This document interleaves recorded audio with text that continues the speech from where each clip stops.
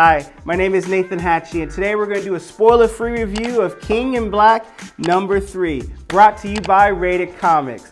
This story, Donny Cates and this King in Black series is legit. I can't emphasize it any more than that.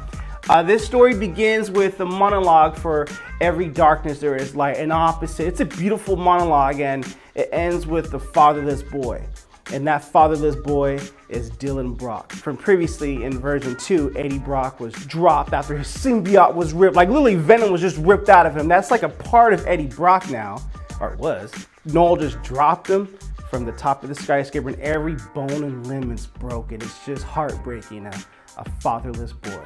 And what sucks about that is, I'm not gonna reveal how, but the heroes thought Eddie Brock was their ace up the sleeve on how to defeat Knull. Dylan, he does have powers that can compete with Knull, but because his powers are so new and Knull is not very so new, it's a mismatch. Donny Cates writes a story putting the heroes in the corner. I mean, the symbiote is overtaking the heroes, the citizens. It's just a symbiotic mess of a world domination that Knull just came in like, what, son? I'm here to stay. Even Captain America got overtaken by the symbiote. It's just crazy, man. When Dylan decided to go out there and fight, it's this mindset of beneath these symbiotes that are overtaken by Knull, there are friends, but it's like, oh no, man, I don't know. That's a tough balance to do. How do you walk that fine line of hurting but not destroying, but you still dealing with Knull, who's nothing to be played with?